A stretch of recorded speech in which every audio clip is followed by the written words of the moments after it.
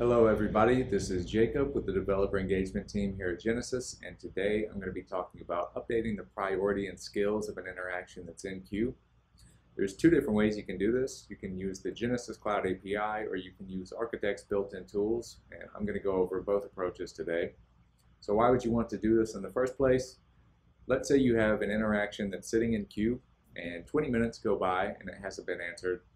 And at that point, you decide you want to boost the priority of that call so that it gets answered more quickly. That would be one example. Another, let's say you have a bilingual customer that calls in, and their first language is Spanish, and their second language is English. So you want to route that call to a Spanish-speaking agent. But there aren't any available. So you decide that you want English-speaking agents to be able to answer that call as well. That would be another example. Before we get into the how-to, I want to give a couple of suggestions about testing. So in the admin section of the Genesys Cloud app, if you go to the routing settings for the queue that you plan on using for this, you can set the routing method to standard routing and the evaluation method to all skills matching, and that will make testing a little bit easier. If this is your first time using in-queue flows, I'm going to go to voice settings since I'm using voice calls, and you'll want to make sure that the in-queue flow for that queue is set to the flow that you plan on using for the testing. If you're the tester, you want to make sure that you're on queue so that you can receive notifications for the interactions as they come in. So with that out of the way, I'm going to go over to the inbound call flow. And now the inbound call flow is going to be the same for both approaches, but I'm going to start with the built-in Architect tools approach.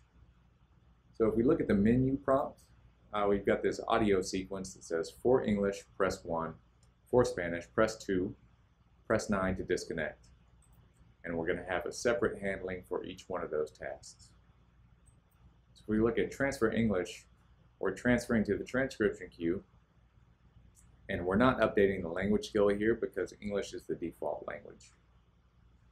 If we look at transfer Spanish, we're doing just about the same thing. We're transferring to the queue, but this time we're updating the language skill over here in the routing section of transfer to ACD.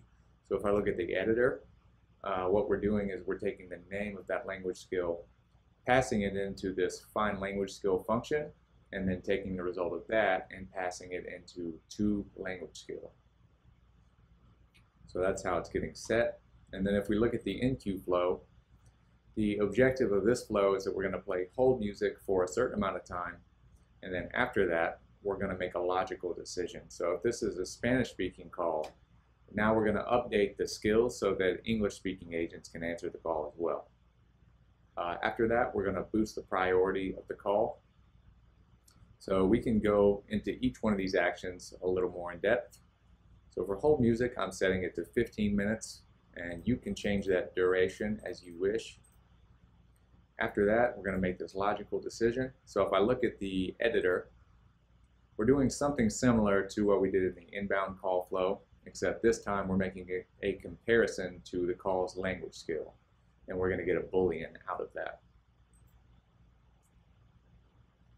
So then in set skills, which you can find under conversation in the toolbox along with set priority.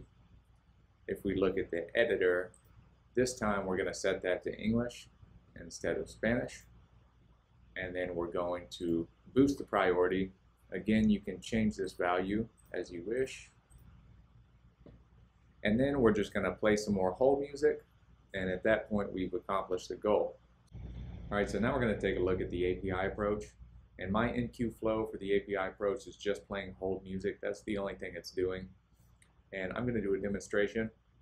So I'm an agent and I have the English speaking skill, but I don't have the Spanish speaking skill. And I'm going to call in the inbound flow, and I'm going to select the Spanish speaking option. So the call is just going to sit in queue because I'm the only member of the queue as the agent and I don't have the Spanish speaking skill. But then what we're going to do is we're going to update the conversation using the Genesys Cloud CLI. And at that point, we should see a notification come in that I can answer or decline because now English-speaking agents can answer the call as well. So the only CLI command that you will have to use the corresponding API resource for is this GC routing conversations update. Like I said, the API resource that corresponds with this command is the necessary one. The rest of this may change depending on your implementation.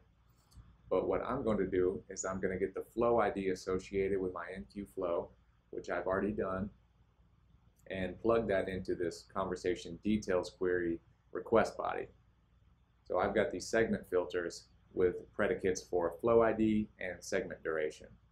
And I've updated the flow ID here. I also have this conversation in does not exist, meaning that the conversation is ongoing. And next I'm going to get the language ID for English, which I have done, and I plugged that into my conversation update request body. So now I'm going to call in to the inbound flow.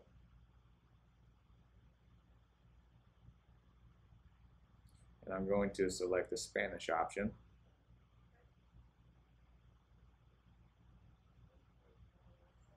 And that's going to sit on queue. And meanwhile, I'm going to run this conversation details query command. So we've got that, and the result is stored in this JSON file, and I'm going to come get the ID from that in just a second. But I'm going to take this conversation update command and paste that in.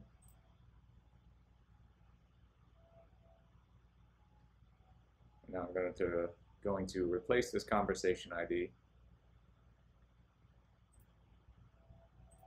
So let me take the conversation ID from the results of that conversation details query, paste that in, and now what we should see when I hit enter is that we're going to get a notification. And we do. So I'm going to just go ahead and decline that. I'm going to show one more thing, and that's how you can look up the API endpoints that match with Genesys Cloud CLI commands.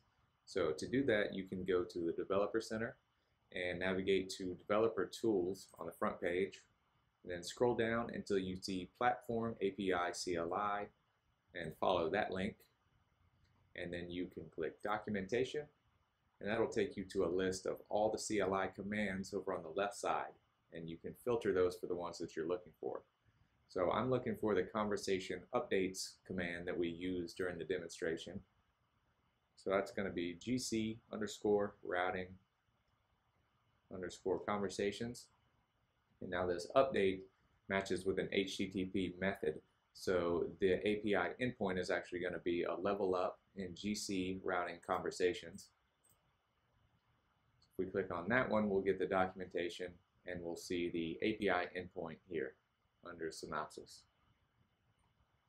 And also we can see the update method in the See Also section. So that concludes this video, and have a great day.